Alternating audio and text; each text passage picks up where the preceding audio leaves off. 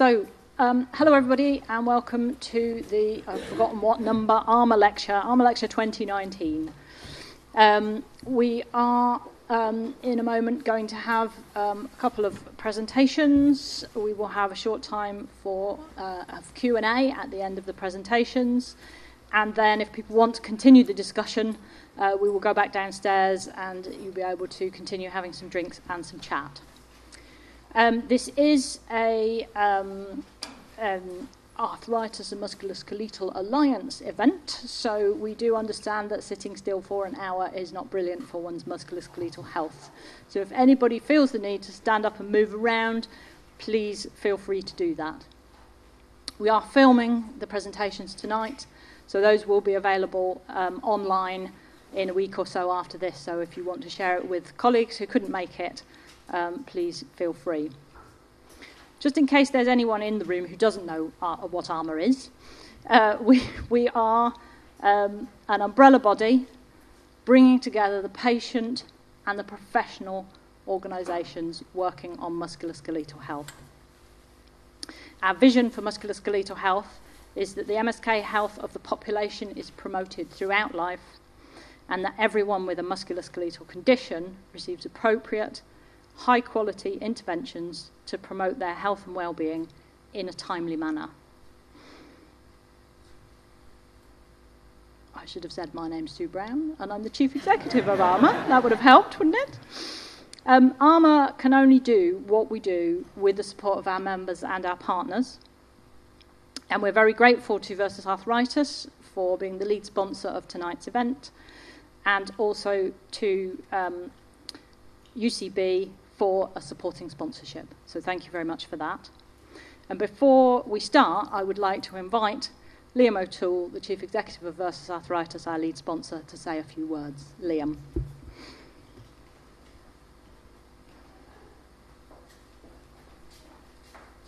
Thank you, Sue, and it's great to see so many familiar faces here. This annual ARMA lecture has always been a very special event, so at Versus Arthritis, we're delighted to be sponsoring it this year. On the way up here to this very special venue, I was just reflecting on the 10 years I've been working in the sector, and it really does feel like we've come a long way.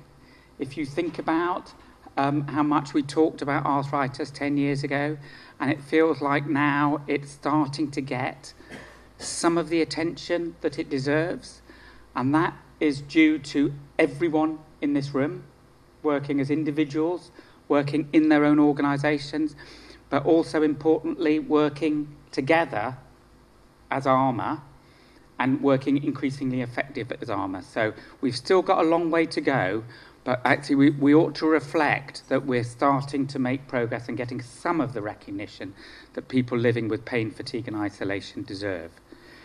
I'm really looking forward to hear from Brendon.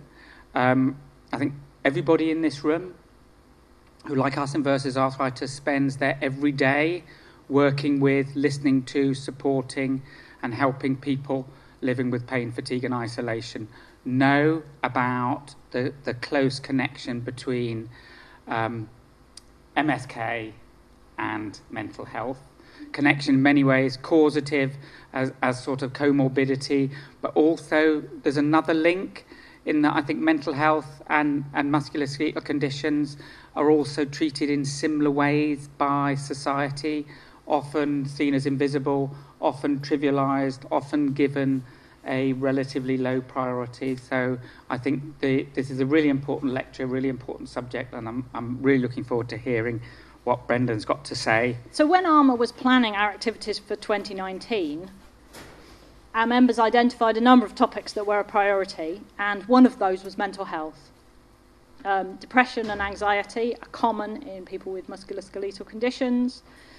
Depression is 4 times more common in people with persistent pain than it is in people who don't have persistent pain. So we've done a number of things over the year to try and highlight this, and this lecture is part of that. But before we hear from tonight's keynote speaker, I would like to introduce someone for whom this topic is a daily reality. Sue Patey has kindly agreed to come here today and to tell us her story. Sue.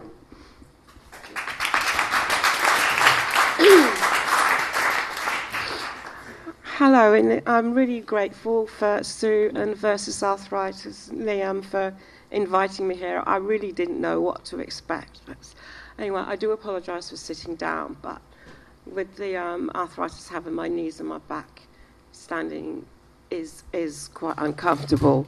So anyway, I've just been introduced. So I'm Sue. I'm a retired special school teacher, a job I absolutely used to love. I used to teach young adults aged 16 to 18 years old with severe autism, behavioural problems. It's very physical, very demanding, and I absolutely loved it. And you know, that was my reason for living sometimes with those young people. If you go back, I've had arthritis in my knees since I was in my late teens. And then, you know, doctors used to say to my mum, are you Catholics? Do you go to church and kneel down a lot and pray? That's where they were then. But since then, I've had a prolapsed disc, which has ended up with sciatica. So I've got arthritis in my back, in my shoulder, and my hands, and I've had numerous operations. My mental health, I suppose, became more of an issue about 10 years ago after my third major back operation. So I had a laminectomy, decompression, and a fusion within about 4 years, but you know, from start to finish. And they never said that the fusion was going to be 100% successful, which, you know, it's better now than it was, but that was really the beginnings of living with long-term pain. So fast forward a bit, I'd coped well until 2015 when I had operation on my thumb, my left thumb. I had a trapeziectomy, and people think, well, you've only had an operation on your hands. It can't be that bad, but actually, you try living life even for 24 hours without being able to use one hand at all. You cannot do anything. You can't dress yourself, you can't wash yourself, you can't cook, you can't eat unless somebody cuts your food up for you. You can't do your hair, you can't do your nails, you can't do this, you can't do that. You couldn't drive, I couldn't play my flute. So the list goes on and on and on and on and on. So the recovery for that was about a year. I had a really good hand physiotherapist as well. And I didn't even know they existed until I had that operation. So then work started looming again because you're automatically signed off for 6 weeks. And I had a phased return to work. That didn't really go as it should have done for lots of reasons, but I knew my mental health was getting worse and worse and worse. And that was when, it became so bad, I'll never forget this day. I went into work, it was October the 3rd, 2015. And it was anxiety, it was paranoia, it was depression, it was a lot. I had a full-blown panic attack. And my head teacher said, well, go home if you want, but we won't do anything, you know, just go home. So, you know, the school, you'd have thought a school, local education, and all of the work they do with, you know, work-life balance and looking after your mental health, they didn't want to know. And I was actually getting told off for not telling everybody that I had mental health issues, which I found quite offensive, actually. It was very offensive. So I was put into contact with talking therapists for the first time. Now, they were really good the first time around.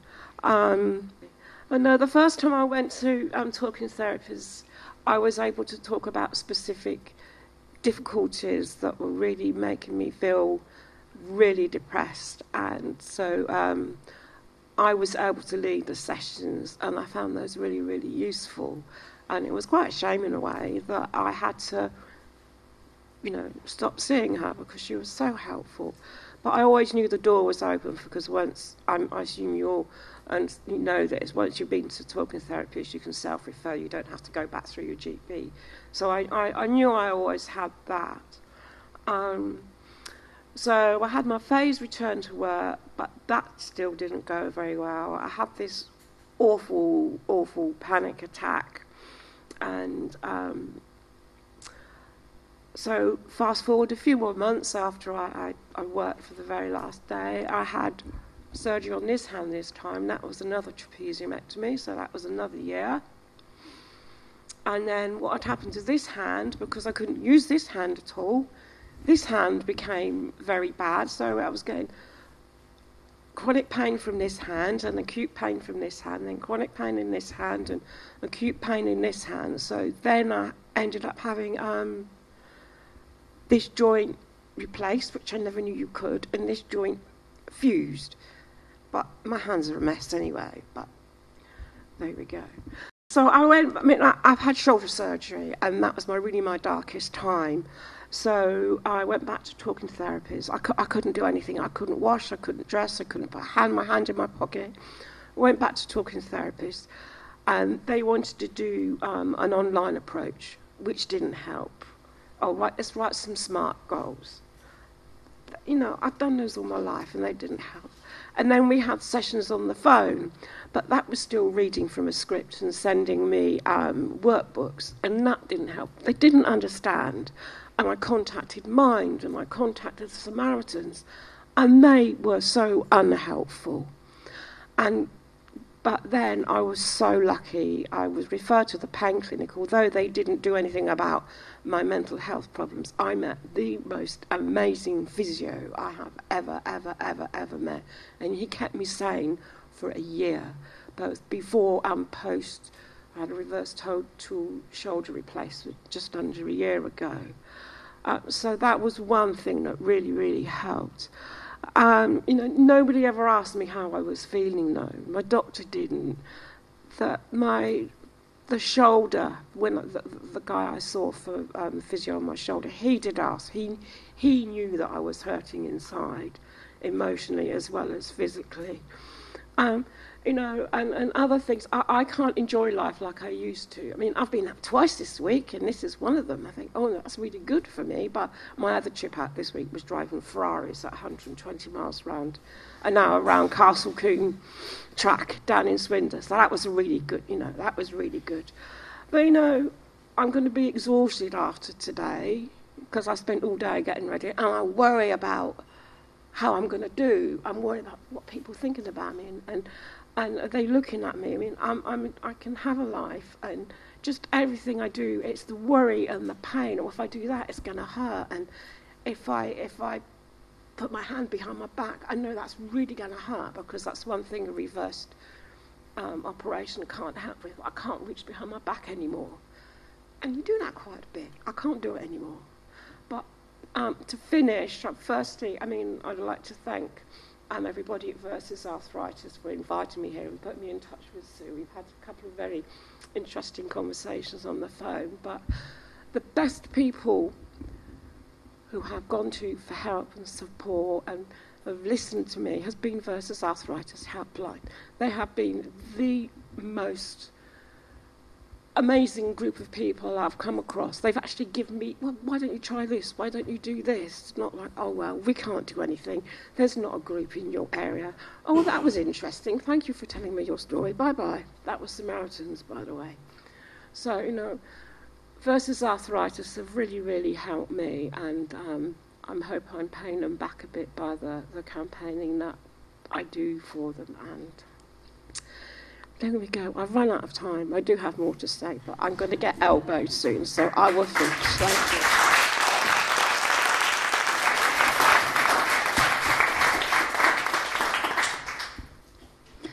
Thank you very much, Sue. And I know that it is very difficult to talk about your own personal experience. It's very different for me to stand up here and talk in theory. As I said, we've done various things as ARMA this year to highlight mental health and musculoskeletal health. Earlier this year, we held a round table, which was chaired by Paul Farmer, who's the Chief Executive of Mind, brought together people working on musculoskeletal health and people working on mental health. And one of the things that we identified at that round table was that people with musculoskeletal conditions see lots and lots and lots of clinicians, and every time one of those clinicians does not raise the issue of mental health is a missed opportunity. And I think Sue has experienced exactly that. Yes. Yeah. Yeah, exactly. And in all of those years, all of those missed opportunities to talk about the mental impact of musculoskeletal conditions, which is why we have been so keen to raise that issue in both the mental health and the musculoskeletal health world, and why I am delighted to introduce our keynote speaker for the evening, Brendon Stubbs, who is Head of Physiotherapy for South London and Maudsley NHS Foundation Trust, and also NIHR Clinical Lecturer at the Institute of Psychiatry, Psychology and Neuroscience at King's College London, and is the perfect person to speak on this subject. Brendon.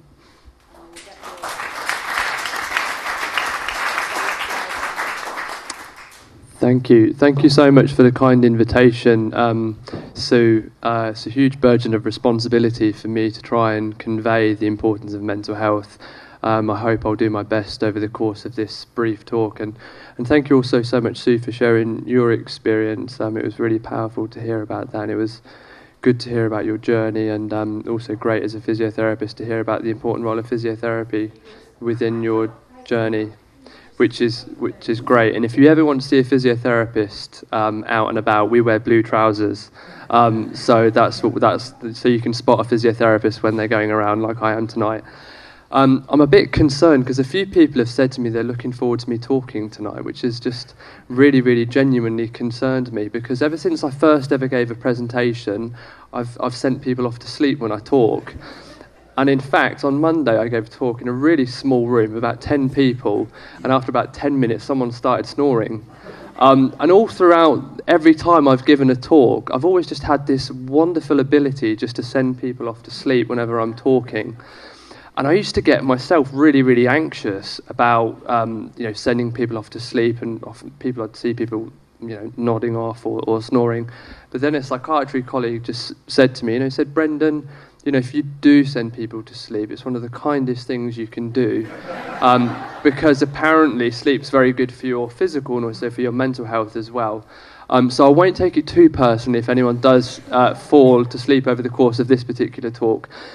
But I've kind of learned the hard way. I really I enjoy interruptions during my talk in order to try and make it a bit more interactive. I've got some slides which I'd like to go through, but I'm very happy to go off on tangents, to be interrupted, to put your hand up, to go throughout the course of the talk. So what would I like to convey briefly over this talk today as best as I can? Really, I wanted to get across the key message, which is mental health is all of our business, and look at the relationship and provide some of the data and the evidence, hopefully keeping you awake, around the issue of musculoskeletal conditions and why people may be at risk of having an increased mental health comorbidity, and then looking within my own biases as a physiotherapist, looking at the potential role of physical activity for the prevention and management of mental health comorbidity. And I don't need to tell anybody in this room just how important it is for your physical health. And as Sue kindly mentioned in her opening talk, please get up and move around for your physical and musculoskeletal health, but also for your mental health, as we'll talk about later on today. Please view my slides with a huge amount of white hat bias. I think mental health is really, really important. And I've written guidelines for the European Psychiatric Association about the importance of physical activity particularly, and we've recently published a Lancet commission looking at how can we improve the physical health, including musculoskeletal health, of people that use mental health care services. And I've also written a book. So please view this with biased eyes, or I will try and stick to data as we go on. And I'm also funded by the NIHR, which is the research arm of the NHS. Everybody still with me? So all of us have physical health. all of us have musculoskeletal health, and all of us have mental health, just like we have physical health. And it's by virtue of statistics that many of us, at least a quarter of us in this room, have sought treatment for our mental health at one particular time. And it's important to acknowledge that we all have mental health, and we all have times that our mental health can be compromised, or we can become distressed and need to seek treatment for that. I'm going to largely cover the issue of sort of depression and anxiety over the course of this particular talk, but I'm not really going to talk so much about what we call quote-unquote serious mental health conditions. Not to say that any mental health condition is not serious, but we tend to refer to those as schizophrenia and bipolar disorder. And I didn't say at the start that I still work as a clinician, and all of the people that I see are for musculoskeletal conditions, 95%, in a mental health trust. So I'm there assessing and managing people's musculoskeletal conditions in the context of mental health. So this is some data from the World Health Organization to put into context what is the leading causes of years lived with disability that are interfering with people's ability to do their daily lives. And what you can see on the top there, and this is reaffirmed by Global Burden of Disease or other formats, is that mental health and neuropsychiatric conditions contribute to an enormous amount of years lived with disability. And this is often very comorbid with other conditions such as musculoskeletal conditions, as we'll talk over the course of the evening. But mental health is a really, really important topic for interfering with people's lives. And it's great to be invited to a talk such as this tonight on musculoskeletal conditions. We're talking about mental health because it's really, really common. And it's one of the primary reasons people go to their GP or FCP to seek help. Depression and common mental health conditions such as anxiety, and this is taken from the Times earlier this year, are leading reasons people go and seek help. It may always not present that way. It could be presenting as fatigue, lack of sleep, but it's often one of the primary reasons people seek help. I'm not going to go into too much into this, but there are certain criteria that people need to meet to have the diagnostic threshold to be categorised as having clinical depression. And see if any of these may be applicable on their own to people with musculoskeletal conditions. So it could be change in sleep, change in activity, fatigue or loss of energy, guilt or worthlessness, difficulty concentrating. These are some of the key criteria that are needed to be having a diagnosis of clinical depression for at least 2 weeks and often longer than that. And of course, these are very common for people having musculoskeletal conditions. Has anyone heard of John Ioannidis in the audience? A few people. Okay, well, John Ioannidis is a professor at Stanford University, and he's done the most downloaded research paper of all time of any scientific discipline, you name it, physics, chemistry, medicine, musculoskeletal health. It's the most downloaded research paper. And the title of it was Why Most Published Findings Are False. So you can see why it may have been particularly controversial. But when it comes to complex areas, Professor Ioannidis has developed this statistical framework to understand what may be contributing to the onset of a complex condition such as depression. And he's developed this quantitative framework where you can look at lots of different meta-analyses or pooled studies to understand where is a convincing evidence for being associated with depression. Now, with Professor Ioannidis, we identified 134 individual meta-analyses that said various different factors were related to the onset of depression. Would anybody like to have a guess at how many of these studies, when we reanalysed and looked for bias, met the criteria for convincing evidence out of 134? Naught. Wow, we've got a pessimist in the audience. I like it. Anyone go higher? We can't go any lower. 10. Okay. So these, when we restricted it to prospective or studies that cleared people from depression at baseline, and this is population level data. At an individual level, it's very complex and multifactorial. We're looking at big data here. These were the criteria that were convincingly and in the future indicative of the onset of depression for people. Now, just because a risk factor is not there, really at an individual level doesn't mean much at all. This is population level data, i.e. big numbers.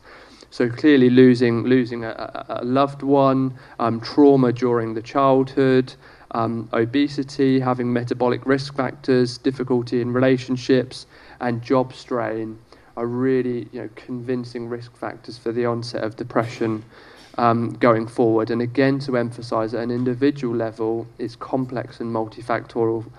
For any of you who've experienced depression will know. But depression, much like the symptoms of musculoskeletal conditions, is really complex. And here was a really nice study where they looked at all of the individual symptoms reported by people with depression, and hardly anybody reports the same symptoms when you look at data on large numbers of people. Kind of like if you've got lots of people with arthritis and you're asked about their common symptoms, is not everybody's symptoms will be exactly the same. And we see this really commonly in mental health comorbidity. So why may people with musculoskeletal and arthritis conditions be at particular increased risk of having mental health comorbidity? Would anybody like to throw me some suggestions out? Pain, fatigue, great ones. Isolation. Difficulty doing the things you used to enjoy and the roles that you've had previously. Yeah, thank you. Lose your identity as well. Yeah, lose your identity. Anybody else? Yeah, loss of work and financial instability is another key one. So clearly, as I've just asked from people with expertise in lots of different areas, there are a number of key risk factors which could contribute to someone being at increased risk of having depression. And I've just picked a number of areas which we've specifically looked at. So pain was one of the first points which was mentioned earlier on. And this was a piece which we looked at people with depression compared to people without depression, and over 240,000 people, and we wanted to look at people's pain score on the bottom here from 0 to 100. So here's people with depression are reporting much more pain compared to people without depression. So pain is a really key important issue. But also pain can be associated with more severe mental health comorbidities such as suicidal ideation or thoughts of not wanting to live anymore. And this is being evident within the literature also. Social isolation is another key issue which has been identified within the mental health literature, but also, as was outlined by yourself, Sue, very eloquently, social isolation and not having those roles and difficulty engaging in work is really common. And we found this was evident when we looked at some European data showing that people who have clinical osteoarthritis are much more likely to be socially isolated, and this clearly doesn't help with people's mental health. Did anybody mention sleep? No? Well, I mentioned it at the start and said I will send at least one of you to sleep throughout the talk. Sleep or lack of we're recognising this is really, really important for people's physical health, but also people's mental health as well. And we undertook a study again looking at the relationship between pain and sleep disturbance in a large cohort of people, and this is country level data. And essentially these are countries, anything to the right hand side of this vertical line means that people reporting pain are much more likely in that country to have sleep disturbance compared to people that are not. And this is a consistent image that pain is associated with sleep disturbance, and this can start an exacerbation of people's pain, but also exacerbate people's mental health. And if we look at the published evidence of people with lower limb osteoarthritis, this is something which some colleagues published in Age and Aging, and it was really simple piece of research to undertake, but it was just to highlight the mental health comorbidity for people with lower limb osteoarthritis. And essentially, if you look at a group of people with lower limb osteoarthritis, 1 in 5 or 20% will have depression and or anxiety on any one given day. So if you're a clinician or you're seeing 10 people over the course of the day, at least 20% of those people will present with anxiety and depression over the course of the day. But back pain is also substantially associated with worse mental health comorbidity within people as well. And when we've looked at people with back pain, particularly when it's been lingering on for a longer period of time, and Sue, you touched upon your experience of this as well, is you see that people who have long-term back pain are much more likely to have increased stress levels, difficulty sleeping, more likely to have anxiety, depression, and even psychosis. And again, very much when we look at people with osteoarthritis or rheumatoid arthritis, we consistently see an elevated prevalence of depression, anxiety, sleep problems, perceived stress, and even psychosis. So there is this consistent mental health comorbidity which has been highlighted earlier. And one of the key factors that influences people's mental health does appear to be pain. And this was a piece led by some European colleagues to say, what happens when you look at people with osteoarthritis and you look at their mental health over time, and how does that differ by pain status? And essentially, we're able to sort of demonstrate is that people who have more severe pain and more ongoing pain over time are much more likely to have lower mental health over time. So it ties very nicely into what Sue was talking about in terms of the importance of pain management being closely linked to people's mental health comorbidity going forward. And interestingly, if you look at the experimental pain induction literature, is people familiar with experimental pain induction methods? Some people may not be, but so essentially this is something which people do in pain science, where pain by its nature is self-report and an individual's experience. But in experimental pain induction, what we can do is we can stimulate pain at a set stimuli or a set intensity via electrical device or putting your hand in cold water. And we could, for instance, compare this side of the room versus this side of the room and say that this side of the room, for instance, may have higher pain threshold, pain tolerance, and be less sensitive to pain than this side of the room. Or we could look at different genders, or we could look at people with and without osteoarthritis. And when you actually get to look at the depression literature and you experimentally induce pain, and you compare people without depression, you don't see anywhere near as clear a picture as when you rely on self-report pain data. There is only a slight suggestion of reduced pain threshold and tolerance in people with depression compared to people without, which suggests that pain is much more linked to people's processing and emotional health rather than actual difference in an ability to tolerate pain when you objectively stimulate it. I'm just steamrolling through. Has anyone got any questions? Why is the psychosis level 2? Why is there such a strong... It seems counterintuitive to me. I can understand depression and anxiety. Yeah. Psychosis seems odd. It does. So it could be explained by two different factors. One could be smaller sample size, which could mean that it was slightly conflated or increased. And another reason could be that that includes people with psychotic episode. So people who've just experienced one episode of psychosis, and those people are more likely to present for physical healthcare issues than people who have long-term established psychosis.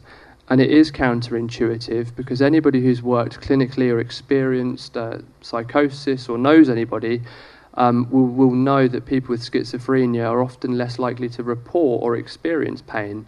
And interestingly, if you do experimental pain induction methods in people with schizophrenia and you compare it to people without schizophrenia, there is a consistently reduced pain, increased pain tolerance, pain threshold, and sensory threshold. So people notice pain later with schizophrenia. They can tolerate it for much longer and tolerate much higher levels.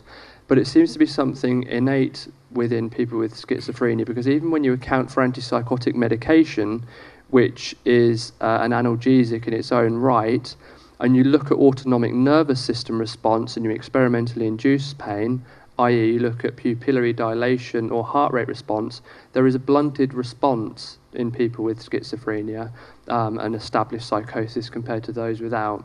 So it is counterintuitive. We're not sure why, but it could be due to smaller sample size pushing up the numbers. Anybody else got any questions? Please feel free to stand any particular time as well. So almost everything I'm going to go on to tell you now is not really that new. We've hopefully been just trying to provide some data and some evidence to what far more innovative and forward-thinking people have been saying long before we were here, that clearly moving is good for your physical health, but also good for your well-being as well. But what's really exciting, or at least exciting for people like me, if you like data and you like evidence, is that we've been able to eventually catch up with what Plato and others have been saying for a long period of time. So in the American Journal of Psychiatry, Felipe Schuch is a professor in Brazil and colleagues did a really simple study, and we looked at everything that had ever been published, and we looked at people's habitual levels of physical activity and said, is there a relationship between how active you are amongst non-depressed people and your risk or odds of developing depression in the future? And what we found over 260,000 people over an average of 7.5 years is that those who were most active were around 15% less likely to develop depression in the future. That was evident in children, in adults or older adults, even when we adjusted for other risk factors such as age, socio-demographic information, people's physical health also. But the most potent effect to protect against future depression was evident when people met recommended physical activity guidelines. Who wants to tell me what they are? 150 minutes a week. Perfect. So when people did 150 minutes a week at baseline compared to people who did not, there was around a 30% reduced risk or odds of developing depression in the future. Now, this is prospective data, so we're only observing people over time. And in order to say, is physical activity related to the onset of adverse mental health, we need to do randomized controlled trials. And I'm not quite sure how they got ethical approval for this, but they did. So this was a 1-week intervention for people with no known mental or physical health comorbidity at baseline. And what they did is people in this randomized intervention is told the intervention group to sit still, be more sedentary and do not move, and the control group were able to carry on and do their usual activities. And they looked at people's mental health at baseline, and what you can see after 1 week of being randomized to sitting still and not moving is the interventions group mental health started to deteriorate or increase in this particular measure, whereas the control group carried on as usual. And once the intervention stopped, people's mental health improved. So just 1 week of kind of enforced sedentary behaviour not only can have an adverse impact on your musculoskeletal health, but can also impact people's mental health as well. And we heard, really clearly from Sue just how difficult it can be to get up and get going for musculoskeletal health and also mental health too. We also been quite interested in cardiorespiratory fitness, so how good people's heart and lungs respond to exercise. And we looked at this prospectively in over 1 million people and said, is there a relationship between how good your heart and lungs work and your risk of depression in the future? And we found that there was a protective effect for people with the highest level of cardiorespiratory fitness, around 75% less likely to develop depression in the future. And we published this paper in November 2016, and we made the New York Times. And does anybody else remember any significant events happening in November 2016? So there was a presidential election happening at the particular time, and we made the front page of the New York Times for some particular reason. And what I really like is the comments for people's articles which come within this, because Tom makes a great comment, and Tom says, if I start exercising regularly, will Donald Trump go away? Because otherwise I think my depression will last for the next 4 years. And that's a really fair point by Tom, because if there is an external factor, or in this case, as Tom describes it, an irritant, then clearly just moving around and getting your heart and lungs moving as good as possible is not going to help your mental health improve. So it's a perfect illustration of the limitations of observational data. But for any of you who've experienced depression or know somebody with depression, Leslie makes a really, really key point as well, and was really eloquently outlined by Sue. If you have depressive symptoms or clinical depression, just getting up and getting out of bed can be enormously difficult for people. So how on earth are we supposed to engage people in moving around and exercise? And thank goodness that I don't need to come up with a clever or witty answer. We can rely on some data. But before I do, I thought it'd be quite good to put up this particular point. And this was somebody on Twitter, and I thought she quite eloquently made the point. I'll read that up. She said, "I'm sick of people who don't have a mental illness saying I should exercise to help my mood. 90% of the time I don't have the energy to shower or make food. So how the fuck am I going to go to exercise? Just shut up." Can I just add to that? I mean, okay, you talked earlier about people with lower level MSK. So I've got it in my knees and my back and my shoulder and my hands. When you have it all over, you've given exercises to focus on one bit, but it makes something else hurt. Yeah. So when that hurts, you're given exercises for that, and it makes the first bit hurt again. So whatever it's like this. You keep going round and round, and you don't get anywhere because one thing makes something hurt, and you're always thinking, well, pain is going to be there all the time. I really, hear that and hear your experience, and that's my own clinical experience as well. Is people have pain at lots of different sites. Based on the evidence as well, it can be more problematic and difficult for people. And I've had pain in my life for periods as well, and just the thought of moving can just exacerbate pain within me as well. And I know it's very difficult to break that sort of fear of moving cycle and pain, but the key thing based on the evidence is just making some small changes initially, just to make some small tweaks to being more active and helping people move along the activity continuum. But thank you for sharing that again.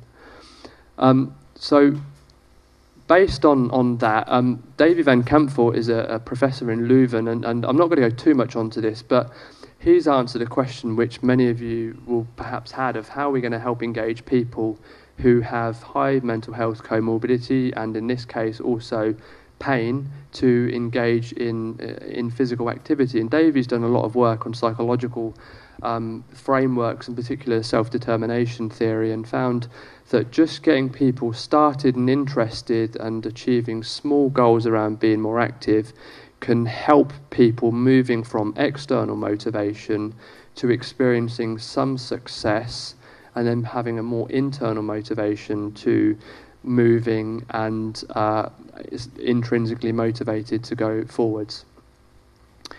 So what's the current treatment of depression?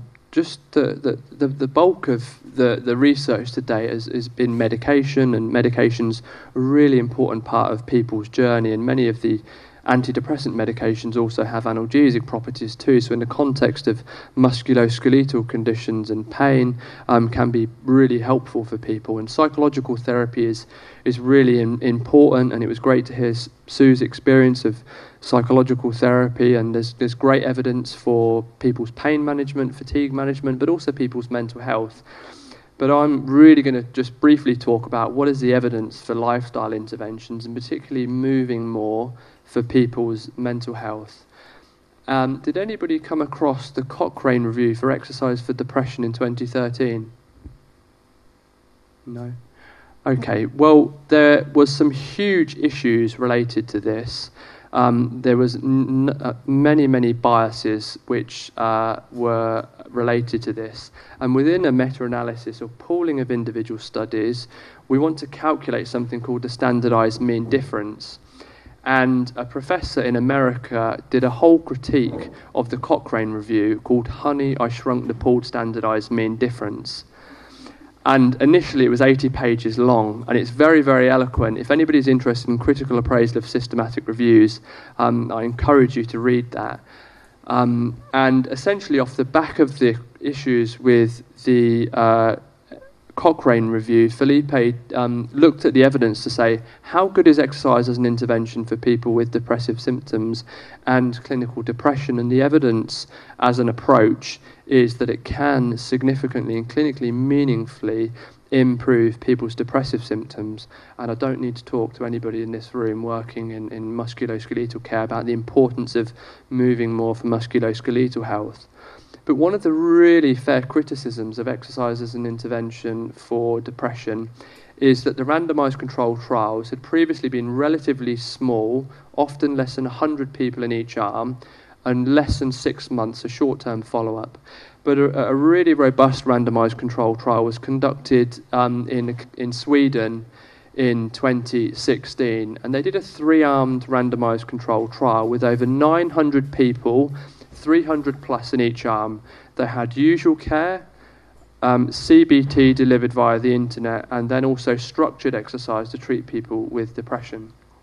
And what they found after 12 months, so long-term follow-up, 300 people plus in the intervention, is that both exercise and CBT were significantly and clinically better than treatment as usual, but there was no difference between CBT and exercise. And I think we'd all acknowledge just how important and what a central role CBT has in people's management of depression. But here, this robust randomised controlled trial is showing that exercise is, just similar effects within this. Most of the evidence to date has looked at exercise that gets your heart up and going, but there's emerging evidence in musculoskeletal care, but also in mental health care, that resistance training, moving your muscles against a load, can also improve your depressive symptoms. And some colleagues in Ireland published this paper in JAMA Psychiatry last year to demonstrate that getting people moving their muscles against their body weight or other resistance can improve mental health symptoms in people who have depressive symptoms alone or other long-term conditions such as musculoskeletal disorders.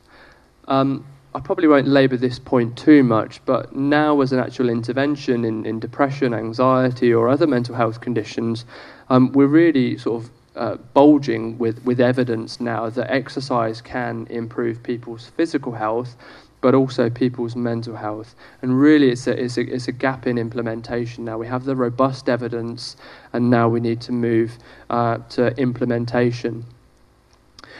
So what are the mechanisms about why does physical activity and exercise improve people's mental health? And some of these mechanisms could be related to why it may improve people's physical health, particularly in the context of musculoskeletal care. So this was Aaron Candola, who published this paper earlier this year, and said clearly there are a number of psychosocial mechanisms which contribute to the benefits of physical activity, such as improving self-esteem, a sense of satisfaction, sense of social support, often doing it as part of a group. But there are a number of neurobiological factors as well which can contribute and improve people's mental health as well, and also people's physical health. So, exercise can reduce inflammation, improve connectivity in key parts of the brain, and also get volume changes within key areas of the brain which are related to mental health and cognitive health as well, such as the hippocampus. But clearly it's complex and multifactorial, as it is in the context of musculoskeletal disorders. Has anybody come across the Moving Medicine resource? Great. So Moving Medicine have done a wonderful job of introducing physical activity in a robust, evidence-based manner in lots of different individual conditions. And for people with depression, this resource was developed as it was for other conditions as well, where you can have a 1-minute conversation, a 5-minute conversation, or a more minute conversation, depending on how much time you have to stop, ask, and encourage an individual to be more active. So where are we in mental health services in terms of the evidence base and guidelines is with many sort of physician colleagues, psychiatrists, psychologists. We looked at the totality of the evidence base of exercise as an intervention for lots of mental health conditions and demonstrated that physical activity and exercise should be a core part of people's treatment for depression, also people improving people's physical and mental health with schizophrenia, cognitive health, quality of life, and there's some promising evidence for people with bipolar disorder also. Just to also mention our recent Lancet commission, where we looked at how do we protect the physical health of people that use mental health care services. This was a huge effort of over 40 authors all over the world, including people that are experts by experience, carers, GPs, physicians, global health experts, psychiatrists, dietitians, you name it, they're involved.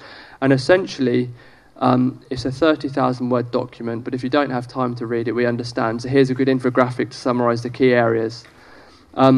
So essentially the key areas which were identified within this area were the increased elevated rates of smoking for people in mental health care services. And while we've had a great reduction in the general population, rates have remained relatively high in mental health service users, and this is clearly contributing to the increased physical health care burden, but also early deaths we see in mental health care service users. There's also an issue around suboptimal prescribing and monitoring of side effects of psychotropic medication and proactive prescribing of physical health care medication for people that use mental health care services. We have a whole section on that. And there's a real key part around modifiable lifestyle factors, such as looking at people's nutrition, people's sleep, people's stress management, and people's physical activity. And if you look at all of the different mental health and substance use disorder conditions, you consistently see that these are key risk factors which are raised and an opportunity to intervene. But also, we've got this fragmented mental and physical health care divide across services. So the hospital that I work at the Maudsley is a perfect example of this. We've got a huge road going down the middle, and on one side we've got the mental health hospital, and on the other side we've got the physical health care hospital, and we have computer systems that don't talk to each other, and we don't really cross over the road to each other. It's just a perfect depiction of the split between physical and mental health care. And clearly, if we're going to tackle this, we need to work together, which is why it's such a great opportunity to come and talk about mental health in the context of musculoskeletal disorders, because we're clearly better together to improve people's outcomes. And I think that's really the key point going forward is clearly we all have physical health and we all have mental health, and to have better outcomes for our pain or for our mental health, we need to be considered as one and not have this complete separation of mental health and physical health care going forward. And there's some really nice examples of that having better outcomes. I think I'll just summarise now. Hopefully I've been able to illustrate that mental health is clearly all of our business, And I can't honestly think of an area where it should be more of everybody's business than musculoskeletal conditions, where primary symptoms are pain, fatigue, difficulty moving. I mean, it's a cauldron pot of key risk factors for increased mental health comorbidity. And at a population level, being able to hopefully demonstrate that moving more is good for your mental health. I don't need to tell you how good it is for your physical health, but as an intervention, it can be very, very useful for people's pain management, musculoskeletal health, and mental health care going forwards. And a final point, I think it's really important that we acknowledge the difficulties and the symptoms that co-occur in people with musculoskeletal conditions and mental health comorbidity. If you're in pain or if you're feeling low, it's often difficult to get up out of bed in the morning, go and attend an appointment. If you're depressed, opening letters, being aware of appointments. And the current system is set up, as I understand, to discharge people, or if you don't turn up for a couple of appointments. And for any of you who've experienced depression or another mental health condition, you'll know just how difficult it can be to open letters and do the most basic things.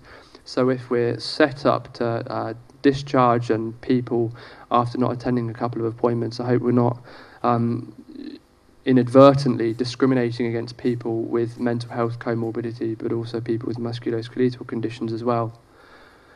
I'll skip over that, but just to also acknowledge a huge number of people, far too many people to put on this slide. Thank you again for the really kind invitation to come and talk about mental health over the course of this evening. Hopefully I've done it justice to illustrate the importance of mental health and the need to work together. And without all of these people and many, many others, if it wasn't for their kind input and support, I'd have probably had a 30-second talk. So I think I'll leave it there. Thank you.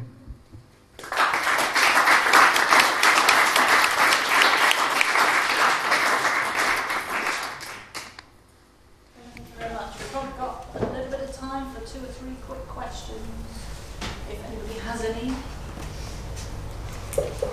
So the obvious question would be, if cognitive therapy is as effective as exercise, is there an additive effect if you can do both, or do we not know that for sure? We don't know that for sure, no. So particularly in the context of mental health and musculoskeletal health, but I think that'd be a really important avenue to explore further. My own anecdotal clinical experience is that the more that you're giving to people of active ingredients, the better outcomes people will have.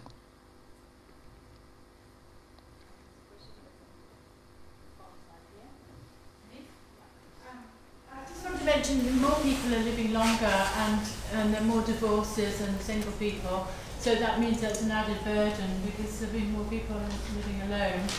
And also, you haven't mentioned, but I mean, obviously it's another subject, but in the States there's a huge opioid crisis for pain management, and I mean that's, you know, who's paying for it? That's pharma again, isn't it? They're trying to get people to take all these drugs, but I mean, obviously if you're on chronic pain, you've got to take drugs, so, you know, sometimes anyway.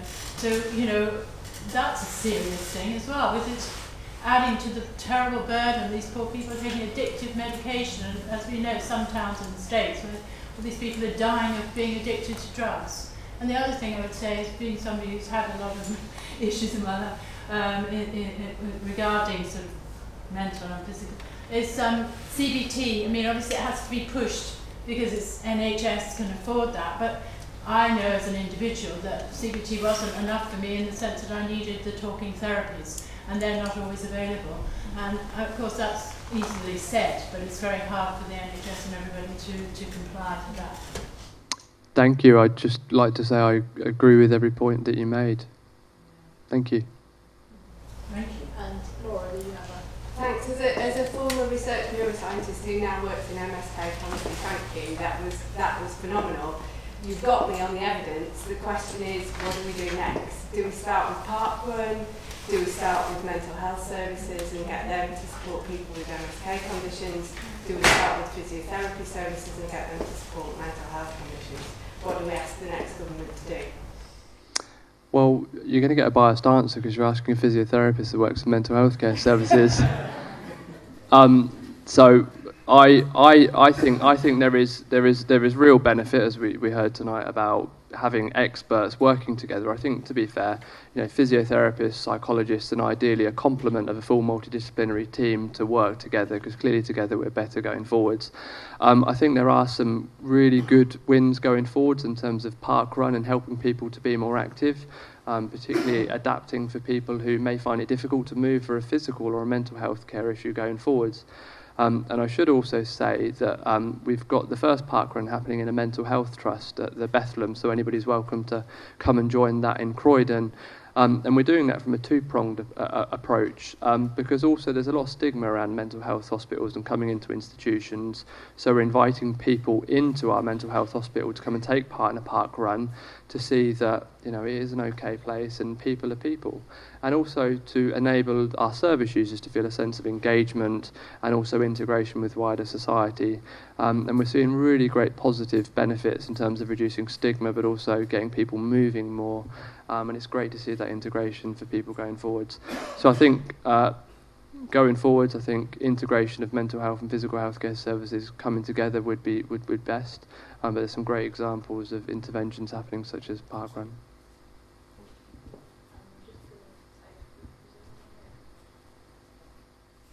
Last question. Yeah, sorry, no, I was just going to add to that.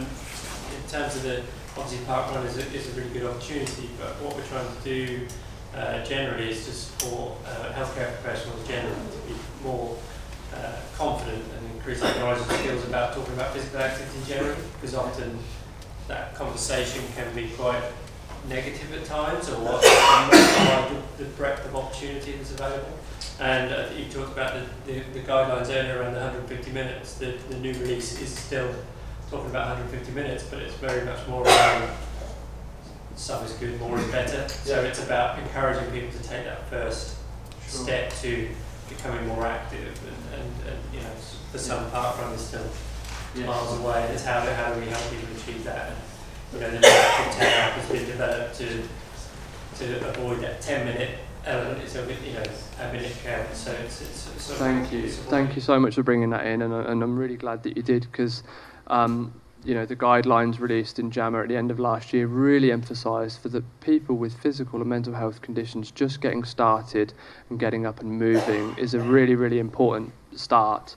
And that's my own clinical experience as well. I'm working with people who are often confined to a ward and can't leave a space as big as this. So just encouraging people to make really small changes is really, really important start. And those guidelines are not meant to be scary targets, because there's many times in my life I've got nowhere near them.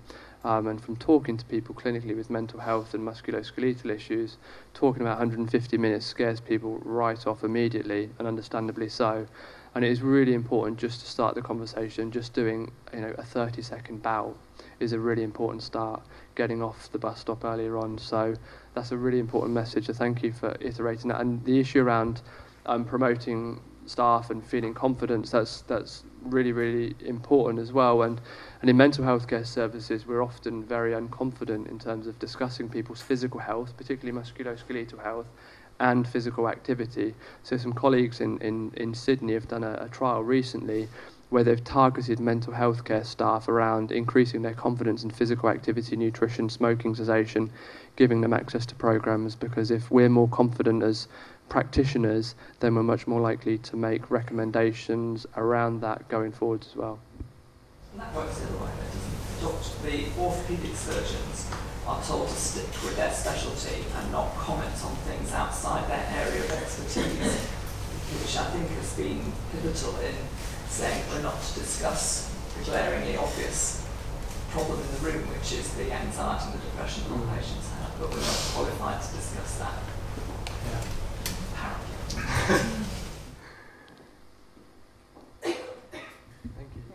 Which I think is a good note to end on, in the sense of let's all do what we can to make sure that there are fewer missed opportunities to raise that issue of mental health in whatever way. It's an issue that ARMA will continue to push on. You've all got the flyers about our webinars. We've got a number of webinars that are about integrating physical and mental health in different ways. And we will, as I say, continue to push these issues next year. But I'd now invite you, if you would like to continue the discussion downstairs over another glass of whatever you choose, to please feel free to do so. And please thank both of our speakers, both Brendon and also Sue. Thank you very much.